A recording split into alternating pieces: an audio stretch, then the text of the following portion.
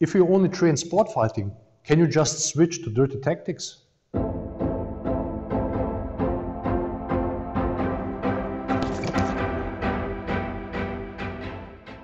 Hi guys, today we're going to talk about how to train for street and what's the difference from sport fighting. And the question is, often you hear or read in the internet people say, well, when you train sport fighting, let's say kickboxing or MMA or any kind of sport, martial art, if you need it for street, you just can't switch to dirty tactics. And is this even possible?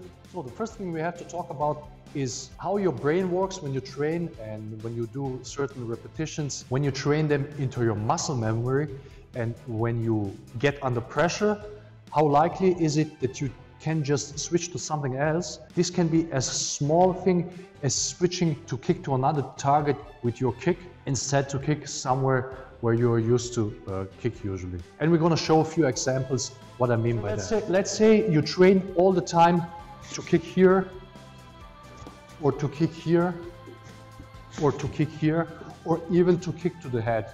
Usually when you kick person there in the legs, the fight is not immediately over because you kick to this big muscle.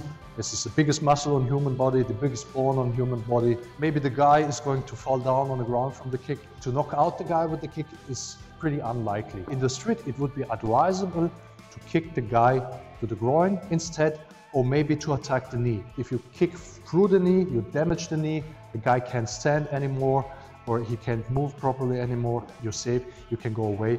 If you kick him into the groin and you land the kick properly, then you will be pretty much knocked out, at least for a few seconds, and so you could also just go away and the fight is finished. So some people claim you train sport fighting, kickboxing, let's say kickboxing, but when you need, you just can't use dirty tactics, you can kick the guy in the groin. The thing is, if you are the guy, the one who is attacking first, then of course you can kick the guy into the groin. But if you are defending yourself, so you get under pressure and he is attacking first, you have to evade, you have to counter without basically your thinking. You would most likely apply this technique that you have trained all the time.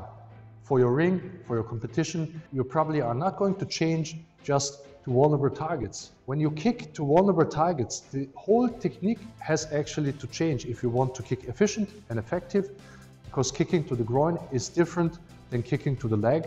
Kicking to the knee is also different. You need different kind of body mechanics to kick efficiently to these targets. In order to kick the guy to the groin, it makes sense to use the leg that is nearer to the target. So I wouldn't use my rear leg, I would use my front leg, and you would use it the most direct path. So the foot would go from here to here in the most possible straight line for this kick. So you would use your leg like this instead of going like this, because far quicker and you're far faster in the target, so the opponent couldn't react so quickly and you would land your kick safely. Same is with the knee. If you want to attack the knee, there's a certain way you can attack the knee from the front. So you would attack against the joint, like in the joint lock. When you do the joint lock, you want to stress the joint against its movement. Same is with the side kick. If you want to kick the knee, you should kick it from the front. So you would stress the joints against its natural movement. And there's only a certain way how you can apply pressure to this, and the side kick is the best technique for this. So you would also here use the front leg because it's nearer to the target, and you would kick through the front, through the target and against the movement of the joint. And that's why for this kind of target you need a technique like a proper side kick. These are kind of techniques you can't really use in sport fighting because you're not able to damage the knee of your opponent. Mostly, in most tournaments, you're not allowed to kick to the groin, so you would never train these kinds of techniques. But in street fighting, you can certainly use them. And because you have never trained this kind of techniques, you can't actually apply them under stress because you have never done it. There's nothing to recall. If you would use your hook kick to kick to the groin and you would kick like this, it's also very likely that you wouldn't aim to the groin because you're not used to aim to the groin, especially under pressure when you don't think about it. So you would probably also kick where you used to kick, lower or higher, so here or here, because you actually never kick to the groin. And that's why, 2 reasons, you have to train the kind of techniques that are suitable for attacking these targets, and you have actually trained to attack these targets. So 2 things: the right body mechanics in your techniques and proper aiming to the target. And this you can train on pads and on your training partner. I would advise to train pads first to perfect your technique. You can also train alone and then train on training partner. And you train to attack the targets, and then your training partner resists, and from movement you attack the targets when he's moving and when he's countering, when he's attacking. So you always try to stick to the targets instead to attack him somewhere where it's not that painful. For the front kick, you would use pads to attack the groin in this angle, or you could attack in this angle when placed like this. When the opponent is placed like this, you would use the inverted front kick. You have to know how to kick here and how to kick here to the groin, this side, and this side.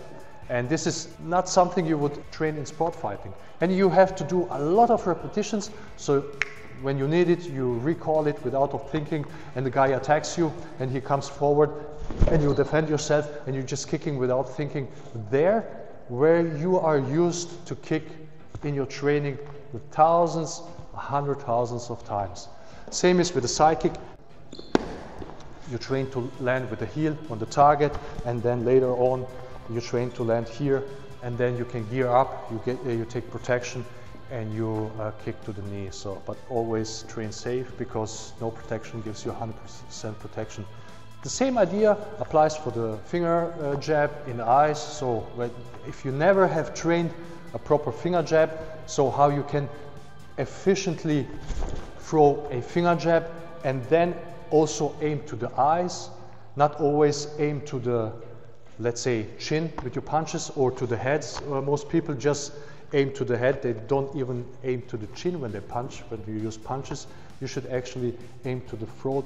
So you hit the throat is good. If he lowers his head, then you hit the chin is also good. This comes actually from Jack Dempsey. Also here, a proper technique is important to use the finger jab efficient. Maybe the opponent is here, he closes in, and you train your finger jab. So same idea. If you have never done this, there's no way you would actually apply this under pressure. How you would use this? There's no muscle memory. For the people who claim sport fighter, he can also poke the eyes. If he has to defend himself and he gets under pressure in the street and people just attack him, he's going to apply these techniques that he has already done thousands of times. So there will not be such a thing like a finger jab. You will never see a Mike Tyson doing a finger jab when somebody is lunging at him. So guys, so much for this subject. So always remember, you can only apply this that you have trained into your muscle memory. Don't get fooled to think you train something and then you can just switch to different tactics if you have never trained this enough. And a weekend seminar is not enough, so you have to train really a lot of this repetitions, so you're really able without thinking. Let's say a guy is grabbing you. So I have trained thousands of times from here to go to the eyes, or to do the side kick here, or if I'm closer, to go to the groin. So it depends. These are the targets I would attack immediately in this situation, instead of doing something rather more indirect or more sporty, so to say. So guys, well, thanks for watching and see you next time.